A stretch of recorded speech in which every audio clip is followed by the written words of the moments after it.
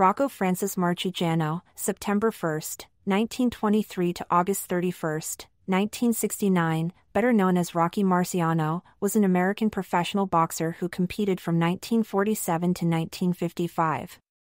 He held the World Heavyweight Championship from 1952 to 1956, and remains the only heavyweight champion to finish his career undefeated. His 6 title defenses were against Jersey Joe Walcott, from whom he had taken the title, Roland Lastarza, Ezid Charles, twice, Don Cockle and Archie Moore. Known for his relentless fighting style, formidable punching power, stamina, and exceptionally durable chin, Marciano is considered one of the greatest heavyweight boxers of all time. Marciano remains the only fighter to have stopped every opponent he ever faced for the world heavyweight title, and shares, with Joe Louis, the highest knockout-to-win percentage in world heavyweight title fights at 85.71%. His career knockout-to-win percentage of 87.8% remains one of the highest in heavyweight boxing history. Marciano is ranked number 14 in the Ring magazine's list of the 100 greatest punchers of all time. Early life. Born Rocco Francis Marchegiano, he was raised on the south side of Brockton, Massachusetts, to Pierino Marchegiano and Pasqualina Picciuto. Both of his parents were immigrants from Italy. His father was from Ripatitina, Abruzzo, while his mother was from San Bartolomeo in Galdo, Campania. Marciano had 2 brothers, Louis, aka Sonny, and Peter, and 3 sisters, Alice, Conchetta, and Elizabeth. When he was about 18 months old, Marciano contracted pneumonia, from which he almost died. The main street of Brockton, Rocky's hometown in his youth, he worked out on homemade weightlifting equipment. Later in his life, Marciano was also a client of Charles Atlas, and used a stuffed mailbag that hung from a tree in his backyard as a heavy bag. He attended Brockton High School, where he played both baseball and football. However, he was cut from the school baseball team because he had joined a church league, violating a school rule forbidding players from joining other teams. He dropped out of school after finishing 10th grade. Marciano then worked as a shootman on delivery trucks for the Brockton Ice and Coal Company. He also worked as a ditch digger, railroad layer, and shoemaker. He was a resident of Hanson, Massachusetts. The house he lived in still stands on Main Street. In March 1943, Marciano was drafted into the United States Army for a term of 2 years. Stationed in Swansea, Wales, he helped ferry supplies across the English Channel to Normandy. After the war ended, he completed his service in March 1946 at Fort Lewis, Washington. Amateur career. Marciano's amateur record was 8-4. While awaiting discharge, Marciano represented the Army and won the 1946 Amateur Armed Forces Boxing Tournament. His amateur career was briefly interrupted on March 17, 1947, when Marciano stepped into the ring as a professional competitor at the Valley Arena Gardens of Holyoke, Massachusetts, being billed as Rocky Marciano of Westover Field. That night, he knocked out local fighter Lee Epperson in 3 rounds. In an unusual move, Marciano returned to the amateur ranks and fought in the Golden Gloves All-East Championship Tournament in March 1948. He was controversially beaten by Coley Wallace. He continued to fight as an amateur throughout the spring and competed in the AAU Olympic tryouts in the Boston Garden. There, he knocked out George McInnes, but hurt his hands during the bout and was forced to withdraw from the tournament. That was his last amateur bout. In late March 1947, Marciano and several friends traveled to Fayetteville, North Carolina, to try out for the Fayetteville Cubs, a farm team for the Chicago Cubs baseball team. Marciano lasted 3 weeks before being cut. After failing to find a spot on another team, he returned to Brockton and began boxing training with longtime friend Ali Colombo. Al Weil and Chick Wirgels served as his managers and Charlie Goldman as his trainer and teacher. Professional career. Although he had one professional fight, against Lee Epperson, on his record, Marciano began fighting permanently as a professional boxer on July 12, 1948. That night, he notched a win over Harry Bilazarian, 3-6-0. He won his first 16 bouts by knockout, all before the 5th round and 9 before the first round was over. Don Maugard, 17-9-1, became the first boxer to last the distance, full 10 rounds scheduled, with The Rock, but Marciano won by unanimous decision. Early in his career, he changed the spelling of his last name, Marchegiano. The ring announcer in Providence, Rhode Island, could not pronounce it, so Marciano's handler, Al Weil, suggested they create a pseudonym. The first suggestion was Rocky Mac, which Marciano rejected, deciding to go with the more Italian-sounding Marciano. Marciano won 3 more fights by knockout, and then he met Ted Lowry, 58-48-9. Marciano kept his winning streak alive, beating Lowry by unanimous decision. 4 more knockout wins then followed, including a 5-rounder on December 19, 1949, with Phil Moscato, 56-20, an experienced heavyweight from Buffalo, New York, being the first-name fighter Marciano faced. Marciano vs. Vingo. 3 weeks after the Phil Moscato fight, Marciano defeated Carmine Vingo, 16-1-0, by a 6th-round knockout in New York. Carmine was a promising prospect who was 16-1, with his loss controversial. Marciano was 24-0 at the time of the fight. The winner would be declared the White Hope in the division. Rocky Marciano dropped Vingo in the 1st and 2nd round, but by the 5th Vingo was gaining momentum. At 1:46 in the 6th round, Marciano knocked out Vingo with a right uppercut. Vingo was unconscious and taken to the hospital on a stretcher, as there were no ambulances available. As Vingo was given 50-50 survival odds, a priest administered last rites. However, Vingo pulled through and survived, befriending Marciano later on in life. Marciano vs. Roland Lastarza. On March 24, 1950, Marciano fought Roland Lastarza, winning by split decision. Lastarza may have come closer than any other boxer to defeating Marciano as a professional. The scoring for the bout was 5-4, 4-5, and 5-5.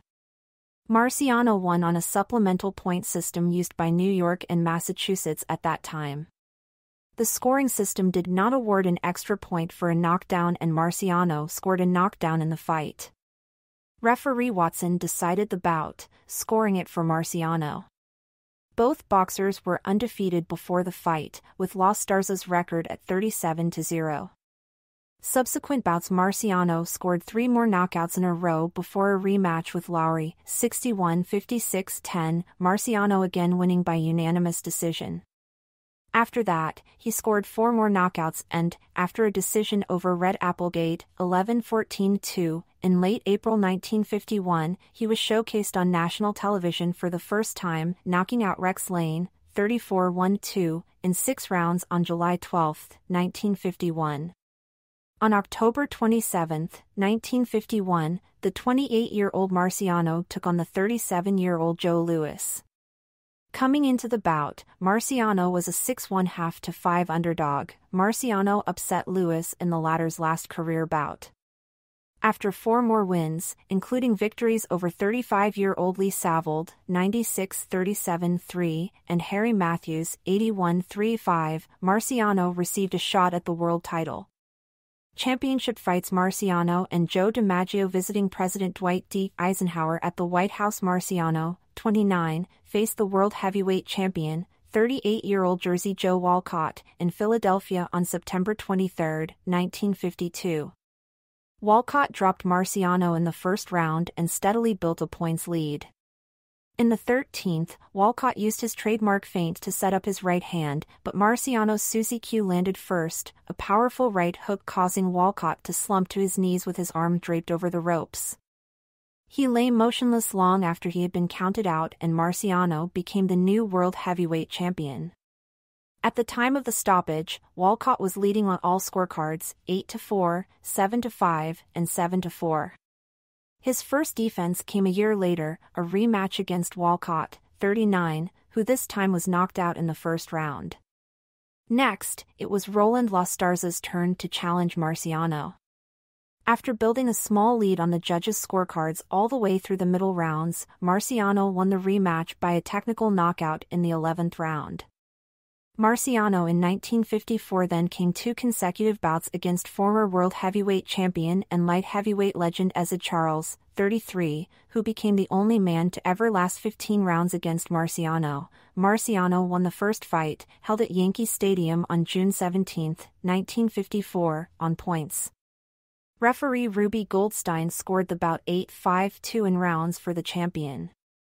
Judge Artie Adala scored it 9-5-1 for Marciano, while Judge Harold Barnes had it 8-6-1. Marciano won the return fight by an 8th-round knockout. Then, Marciano met British and European champion Don Cockle.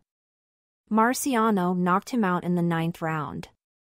Marciano's last title bout was against 38-year-old Archie Moore on September 21, 1955. The bout was originally scheduled for September 20th, but because of hurricane warnings, it had to be delayed a day. Marciano was knocked down for a 4 count in the 2nd round, but recovered and retained his title with a knockout in round 9. Marciano announced his retirement on April 27, 1956, aged 32. He finished his career at 49-0. Life after boxing. Marciano considered a comeback in 1959 when Ingemar Johansson won the heavyweight championship from Floyd Patterson on June 26, 1959. After only a month of training in nearly 4 years, Marciano decided against it and never seriously considered a comeback again. After his retirement, Marciano entered the world of television, first hosting a weekly boxing show on TV in 1961 and later appearing in the Combat episode Masquerade. For a brief period, he worked as a troubleshooting referee in wrestling. Marciano was a good wrestler in high school. He continued as a referee and boxing commentator in boxing matches for many years. He was also active in business as a partner and vice president of Papa Luigi Spaghetti Dens, a San Francisco-based franchise company formed by Joe Kearns and James Brawley. Marciano had 2 children, a daughter, Mary Ann, born 1952, who died on June 3, 2011, of complications from a respiratory illness, and a son, Rocco Kevin, born 1968. Mary Ann had several run-ins with the law in Florida in the 1980s and 1990s, getting arrested and charged with assault and armed robbery after previously serving jail time for cocaine possession. Joey Marciano, a professional baseball player, is a cousin twice removed. In late July 1969, shortly before his death, Marciano participated in the filming of the super fight, Marciano vs. Ali. The 2 boxers were filmed sparring, then the film was edited to match a computer simulation of a hypothetical fight between them, each in his prime. It aired on January 20, 1970, with one version having Marciano winning and the second version having Ali winning. Religious beliefs. Marciano was a devout Catholic and often attended Catholic Mass during training and before a fight. He once stated, "The biggest thrill I can think of would be an audience with the Pope." Death main article. 1969 Newton Cessna 172 crash on August 31, 1969. The day before his 46th birthday, Marciano was a passenger in a small private plane, a Cessna 172, heading to Des Moines, Iowa from Chicago Midway. It was night and bad weather had set in. The pilot, Glenn Bells, had only 231 total hours of flying time, 35 of them at night, and had no instrument rating. Bells tried to land the plane at a small airfield outside Newton, Iowa, but the aircraft hit a tree 2 miles short of the runway. Flying with Marciano in the back seat was Frankie Farrell, 28, the oldest son of organized crime figure Lou Farrell. Marciano, Bells and Farrell were killed on impact. The National Transportation Safety Board report said, the pilot attempted an operation exceeding his experience and ability level, continued visual flight rules under adverse weather conditions and experienced spatial disorientation in the last moments of the flight. Marciano was on his way to give a speech to support his friend's son, and there was a surprise birthday celebration waiting for him. He had hoped to return in the early morning for his 46th birthday celebration with his wife. He was coming from a dinner in Chicago at STP CEO Andy Granatelli's home. Marciano is interred in a crypt at Forest Lawn Memorial Cemetery in Fort Lauderdale, Florida. His wife Barbara Marciano died 5 years later at the age of 46 due to lung cancer, and is entombed next to him. Legacy Marciano, with Boston Mayor John F. Collins, center-right, and singer Jimmy Durante, right. Circa 1968, Marciano holds the record with heavyweight Brian Nielsen for the longest undefeated streak by a heavyweight. He is also the only world heavyweight champion to go undefeated throughout his professional career. Although heavyweight champion Gene Tunney never suffered a defeat at heavyweight and retired as champion, he lost one career fight at light heavyweight, and his longest win streak was 32, with his overall record being 82-1-4, D-1, and C. Marciano also has the highest knockout percentage of any heavyweight champion in history, over the period of a career, with 87.76%. In his professional career, he was only knocked down twice. The first occurred in his first title fight against Jersey Joe Walcott, and the second occurred against Archie Moore. Despite his perfect record and retiring as champion, Marciano has sometimes been criticized for the allegedly low quality of opposition he faced during his career. At the time of his first fight with Roland Lastarza, some experts believed it was Lastarza and not Marciano who deserved the decision. These criticisms notwithstanding, over the decades Marciano has been ranked highly in several all-time boxing lists. In December 1962, the ring poll of 40 boxing experts placed Marciano as the 7th best heavyweight of all time. Boxing historian Charlie Rose rated Marciano as the 8th best heavyweight of all time in 1968, while John McCallum's survey of boxing historians and writers listed him as the 9th best all-timer in the division. In 1971, Nat Fleischer, a boxing historian and founder of The Ring, named Marciano as the 10th all-time greatest heavyweight champion.